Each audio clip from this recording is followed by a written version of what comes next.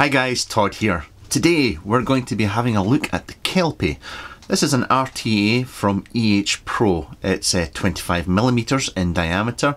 It comes with a glass tank which will hold 2 millilitres of juice, but it also comes with a bubble tank which takes it out to 3.5.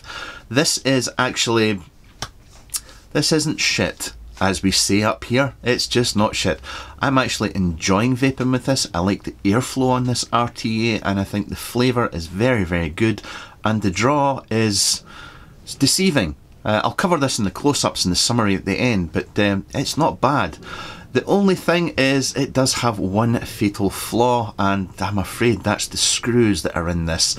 I'll talk about that more at the end as well. But in the UK, I think you're going to be looking about the £30 mark. I've done a quick Google and found 2 places that seem to be selling it. But yes, close-ups. So here we go for the Kelpie. Now this is the package. This is, like I say, this is sample packaging here, and yeah, we've got all this going on and a bit more information on the back. But the important stuff is inside. We have the bubble tank. Once again, this is 3.5 milliliter capacity, but as standard it comes with the 2mm tank, and it's very, very easy to change them out. I've not had any issues with the O-rings. The O-rings are actually very good on this, and you can see at the top we actually do have an 810 drip tip. Take this off. It's actually not bad. I do think, and now I have used it, I've actually used a 510 drip tip adapter, and with this airflow turned right down and using a standard 510 drip tip, really enjoy the vape on this.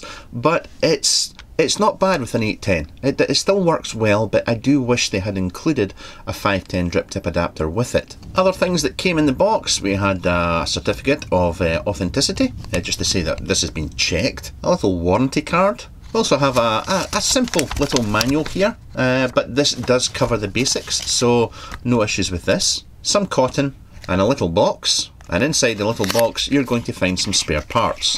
You'll find a blue screwdriver, you'll find spare O-rings, a couple of screws for the posts, and you'll also find 2 coils as well. I'm not going to use them. I'm going to use one of my PC coils because that's what I've been preferring. Now the tank itself is, once again, it's 25mm in diameter. I think it's about 32mm in height, not including the drip tip or the 510. On the bottom we do have, it looks like a gold-plated brass screw, much, you know, you see these all the time now. We have EHPro, we've got a serial number, and we have adjustable airflow control. Now this is quite deceiving when you see this massive airflow hole going on here on both sides. It's not as airy as you would think, but yeah, right. Anyway, drip tip 810, I told you this already. Now if we spin this round, and if I find the Kelpie text here, so finding that Kelpie text here, I can then push this across like that, and that is how you fill this up. Now this is, oh, dog here, sorry. I don't have any issues with this. It is, for me, when I push this across and I get to here, it does get stiff. So yeah, it's not like it's not opening by itself or anything like that.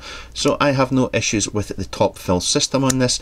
You've seen it on many other devices, and it's working well on my one that I have here. Looking inside here, you can see that we've got a little Kelpie in there. If you ever go round Falkirk way, if you're in Scotland, go and have a look for the Kelpies.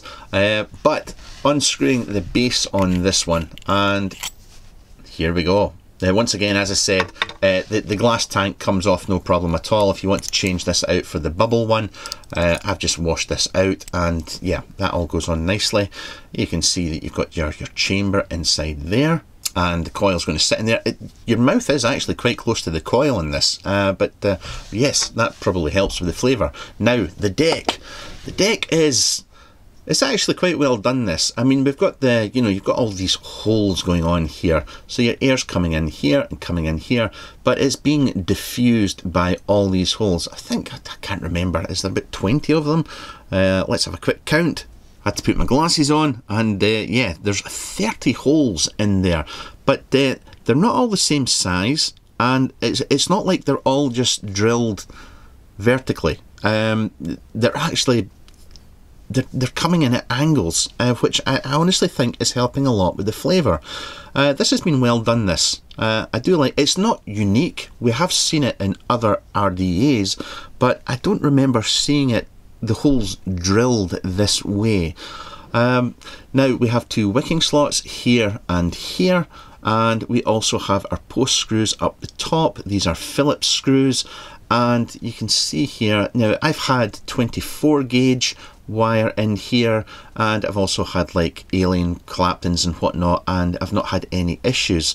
However, I will say these screws here are the weak point. These are pretty bad. They're Phillips screws, and yes, not very good, I'm afraid.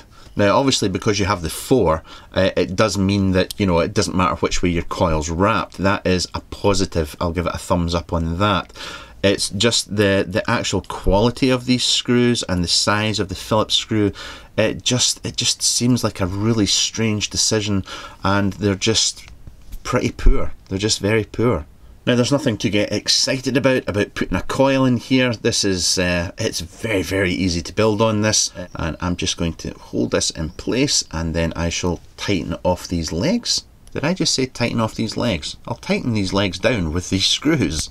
So my coil's in. Once again, this is a PC coil. This is a fused Clapton. This will be coming out at about 0.4 ohm. It's a full NI80, and you can see where I've taken this. Now I like to run my coil actually just so it's a bit level with the top here, just underneath the top of the deck, and that has been what has been working well for me. I have tried one of my, I've tried a 2.5mm inner diameter coil in this, and it still worked well. I'll talk about that more at the end, but this is what has been working the best for me. As far as cutting the cotton in this one, you know, normally in RTAs I cut to the outside edge of the actual RTA itself, but this one I'm kind of cutting halfway between. You can see that you've got this where the slot goes down there and the outer edge. I kind of cut halfway between the two there. You do not need a lot of cotton in this one. It's strange. Normally what I would do in the past is, if you had a channel like that, I would possibly have a tail of cotton going down here, or like the old GG days, the Golden Greek days, you wouldn't take the cotton down, you would just have it sitting up the top. Personally, I find that just having the cotton sitting up the top works really well with this one. Going to be using some of my Miranda from some Regency here, because yeah, I'm enjoying it.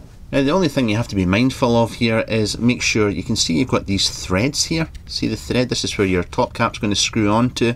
That you want to make sure that the cotton is not going to get caught in that. So I'm just pushing the cotton back a little bit, and yeah, it's dead easy to set up this one. I really don't have any issues with it. And that's pretty much me set up with my cotton. The only thing I did do was, I can see where the slots are here. I kind of push the cotton just into the sides of here sometimes. I did find just once, I mean it only happened once, that I was getting leaking, and I think it was just juice working its way up and coming in the back of there. So I just make sure that's all set off, and that's me. That's my build done. Screw this back on here. I have no issues with the threading on this at all. In fact, I have no real issues with the build quality on this whatsoever, aside from those screws. Usual kind of carry on when filling. I just like to close off the AFC, the airflow control, just close it off. Remember, find your little Kelpie text there and just push that across. Grab some juice and fill her up. It does help if you fill this at an angle. If you don't fill it at an angle, then it tends to back up a little bit. But yeah, it fills up no problem, this. And there we go. Right, pop this closed. I'll open up the AFC and we'll go for a vape. Now I did say that when you look at the size of the air holes here, you think this is going to be a full-on one of those, you know, gobfuls of air, but it's not. It's actually quite not heavily restricted, but there is a restriction there. It's a restricted direct lung. Fully open just now. It's actually really nice. I will say it's almost like nearly most of the RDAs and RTAs that I've come across recently in the past few months that have used perforated air holes. Is that? No, I've got that wrong. Lots of air holes. But it seems to really help with the draw and the way I like to vape. It just seems to, especially the Convergent RTA.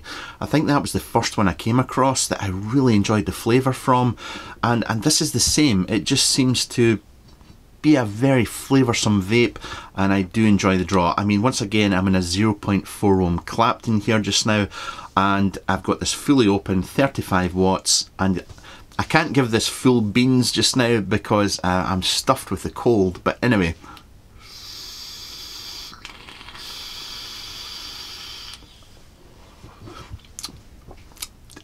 It's really good.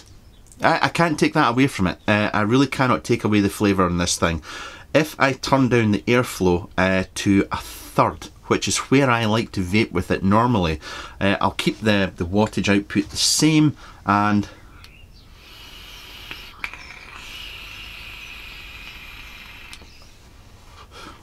that is bang on. So airflow is, if I take it down to this, what you see here, it is a restricted direct lung. Quite a restricted direct lung, or a reasonably restricted direct lung fully open. It's not gobfuls of air. It just isn't, and that suits me. I really enjoy the draw from this. The actual tank itself, it's not the bonniest tank I've come across. It's not offensive in the slightest, and I actually really enjoy vaping with this. I don't have, once again, the only issues I have, number one, it really works well with a 510 drip tip adapter and a standard 510 drip tip. If you take it down to this kind of draw here, smaller diameter drip tip on top, and it's really, really nice. It works well as it is, fully open, but if you like a restricted direct lung, then it can do that as well. I have no issues with it. I think it's good value for the money for the £30. It's easy to build on. You get the 3.5mm capacity tank with it as well. The fill system works well. I don't find that it's too loose. It doesn't open easily for me. I really don't have many issues at all. The only one, and this is a deal breaker, I'm afraid, the screws. The screws in the deck are atrocious. Now, I do Facebook live streams in my group, and I did one this morning, and I did mention that I was going to do a review for this today, and I did say that I thought great RTA, the only issue was the deck screws. There's a young man called James that's in my Facebook group, and he did state that it's a known fault and issue, and the second batch that comes out of this RTA shall address that. That's brilliant. That's really good, and I'm pleased to hear that. However, I have to review what I have in my hand here right now, and right now I would say, unless you can get confirmation from EHPro that you can buy updated screws, or they will give you updated screws, then I wouldn't recommend this.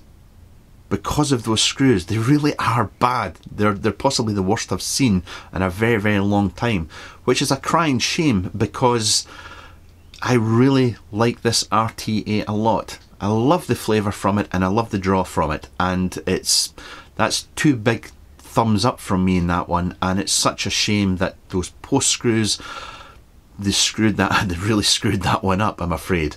So speak to your vendors, speak to EHPro, see if you can get confirmation. If anybody knows, if you can, feel free to leave it in the comments for this video. But if you can get that sorted out, or get one from the second batch, then I would definitely give this one a go. It's not shit. Anyway, thank you to EHPro for sending this one on, and thank you to you guys as always for watching. No doubt there are 1,000,001 reviews out for this already. Go and watch them and see what they're saying before you go and spend your hard-earned money. But I shall catch you very soon. Bye for now.